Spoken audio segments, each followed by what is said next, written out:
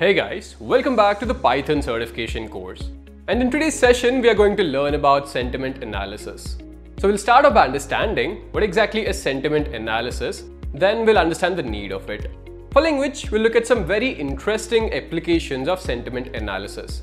And finally, we'll do Twitter sentiment analysis.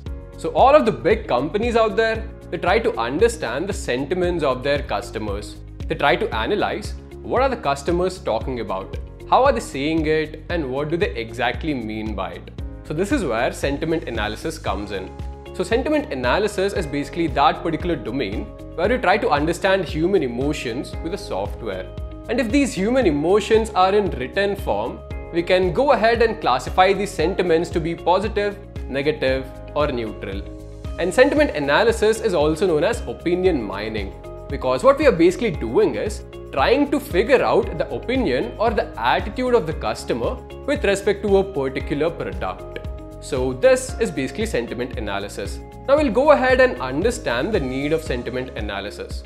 So today, a customer plays a very big role in the market. He's responsible for making or breaking your business. And if a company is able to tap into all of the sentiments of the customer, then it could be very beneficial for the company. So this is where a company can take the help of sentiment analysis and obtain useful information which can be used to determine market strategy, improve business KPIs, generate leads, and so on.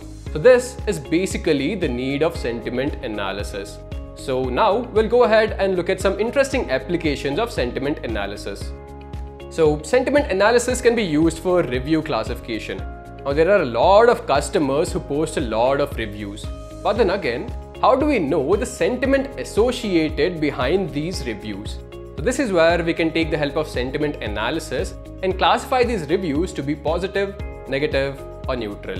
Another application of sentiment analysis is product review mining. So let's say there's a company which has a product A. Now the company wants to know what are the features which are liked by the customer and what are the features which are disliked by the customer. So again, the company can take the help of sentiment analysis and figure out what are the features liked by the customer and what are the features disliked by the customer. And depending on that, it can go ahead and improve this particular product. So sentiment analysis can also be used during election times. Let's say there are two candidates, candidate A and candidate B. And with the help of sentiment analysis, we can understand which candidate is more popular in that particular area. And in the past decade or so, there has been a huge increase in the online activity across the globe. So every single second, people make millions of posts. And this is where social media plays a pivotal role. Now, social media is not just any other platform. People go onto social media and express their views. They talk about their likes and they talk about their dislikes. And this is where if a company is able to tap into all of these sentiments, it can be very useful to it. And there are a lot of social media sites such as Twitter, Facebook, and LinkedIn. So today we're going to do a bit of Twitter sentiment analysis. Right, so to do sentiment analysis with Twitter, we would actually need a developer account. So we'll go to developer.twitter.com and over here, this is my profile, which is already there. I'll click on apps and then go ahead and create a new application. So we have this option to create an app. And if you guys want to create a new app, you'd have to click on this, fill up a few details, and you'll have your new app ready. But then again, I have already created an app with this name over here, Sentiment123 Demo. Now let me have a glance at the details, right? So this is my app and it contains these keys and tokens. So in our code, we would have to use these consumer API keys and access token secret. So you'd have to note down these values and then put in inside your code. All right. Now let's go ahead and do some sentiment analysis. So first, we need this TweePy package, which would basically act as the API with Twitter. And then with the help of text blob, we can understand the sentiment of different tweets. So we'll import these two. First is TweePy, next is text blob. And then we'll go ahead and give the values of these four: consumer key secret, access token, and access token secret. So these are the same values. This is the API key, API secret key, access token, and access token secret. And I've given the same values over here. After that, using tweepy.oauth handler, I would have to first give in the consumer key and the consumer key secret. And I'll store that in this object auth. Now, Again, this auth object contains set access token. Now I'll given the values of access token and access token secret. Now finally, I will send this object inside the tweepy.api. So this is how we are basically establishing the connection with Twitter.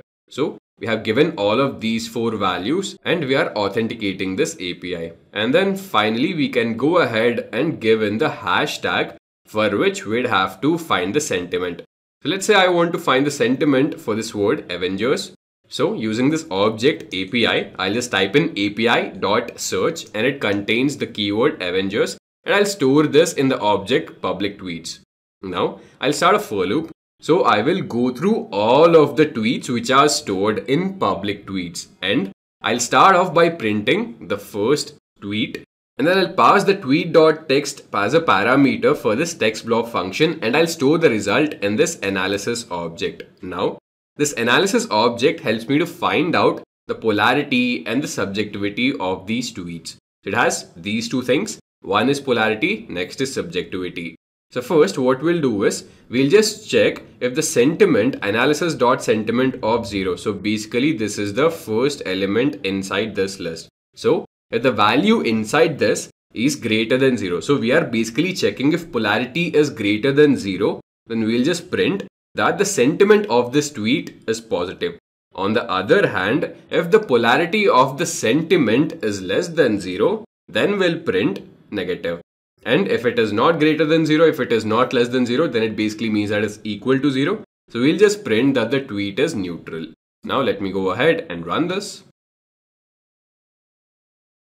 So these are all of the tweets which contain the keyword Avengers. So this is our first tweet. We see that the polarity is 0.0, subjectivity is 0.0, and it is neutral. Next, again, this is the tweet. Again, polarity is 0.0, subjectivity is 0.0, and then again it is neutral. So you see that for most of these, polarity, subjectivity are 0 and it is neutral over here.